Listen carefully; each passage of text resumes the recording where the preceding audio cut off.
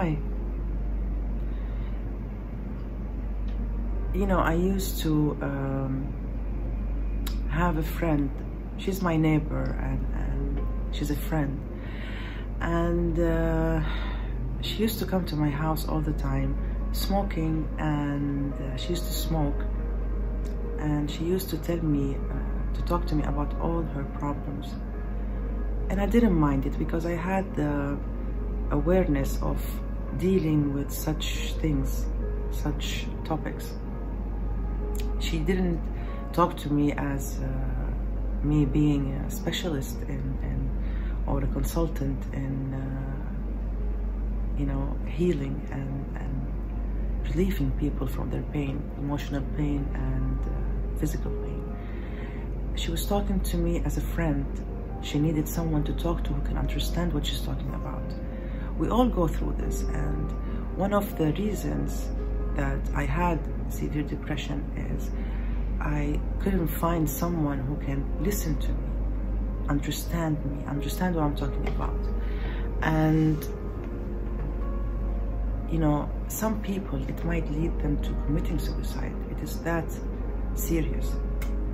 We as human beings, we cannot say that it's better to be away from negative people whenever they want to speak about a problem is bothering them, because in the end we are humans, and even specialists and even coaches, they need other coaches to deal with them and to handle their problems.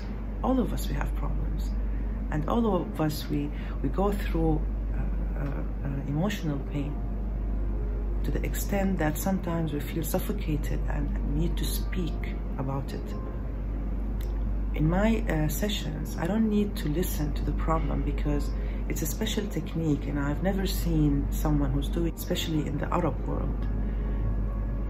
It's only from the person that I learned from, and then I made progress with my studies, and I had my PhD.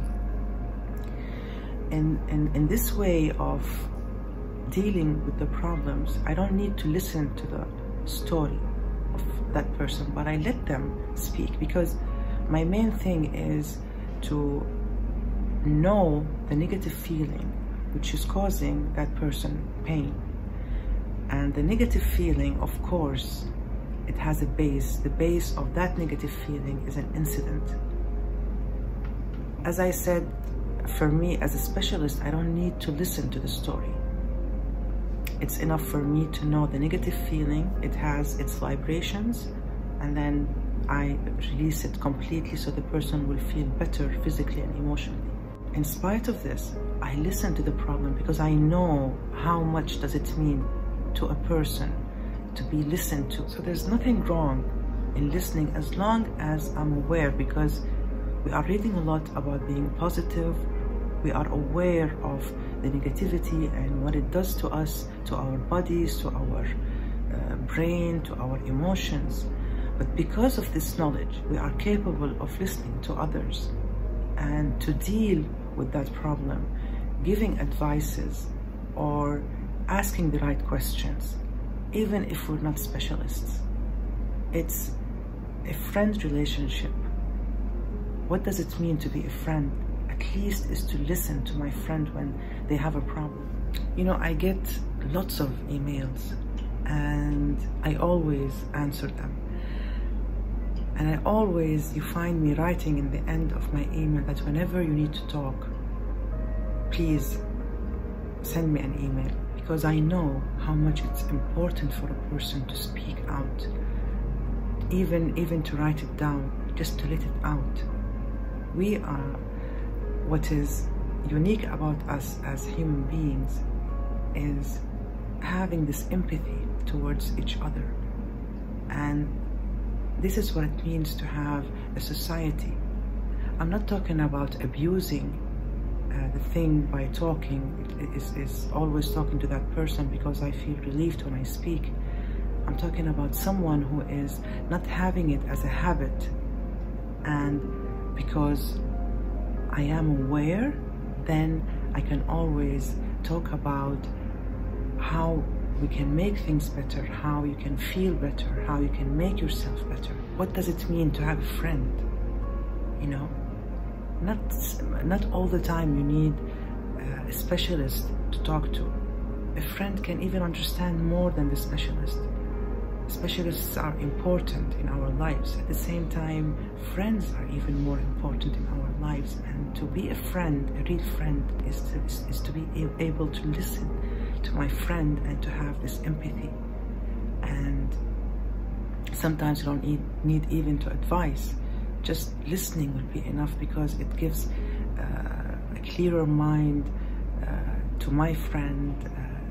Because when someone is within the problem, it's totally different than when I'm witnessing it. It's a very critical situation, because some people, they feel bad about themselves, that and they start questioning, does this person like me, or because I'm talking about something bad, so they are keeping away from me. I don't feel good about myself because I'm always talking about the bad stuff, and they keep it within themselves, and it's giving a really bad emotional effect. And this is not what friends are for. A friend is, you stand by your friend. It's not by judging them or being scared of them, that they might hurt me with what they're saying. I'm aware enough, I have the knowledge to know how to deal with these things, especially when they are only talking. It's not something really deep. So human relations are the main thing in our lives. Even if you find someone who is running all the time and doing business and being successful in their business and have a lot of money, a lot of things, if you don't make a stand and have this humanity connection, then you're not human. So what differs between us as human beings and other things in life is our humanity and our empathy towards each other. And each one of us has their positives and negatives. If I can bear listening to a friend about something happened to them, then this means that I'm special, that she's coming all the way to me to talk to me about her problems. It's not something negative. And when I can be able to help her, it means that I should be proud of myself, that I did what others couldn't do. With my dear friend, I went through one of the reasons of my old severe depression. It was because I couldn't find someone who can listen to me and understand me. I didn't have trust in any of the specialists, and I didn't want to talk about my private life. And it caused me to go through severe depression. And severe depression is not just a word, it's a suffering. And I don't want to talk about it because it's really something bad. I don't wish this to anyone. But nowadays we have so many emotional problems that sometimes we cannot deal with. And only speaking about it or writing about it will make that person feel better. And this is what I call humanity. Bye.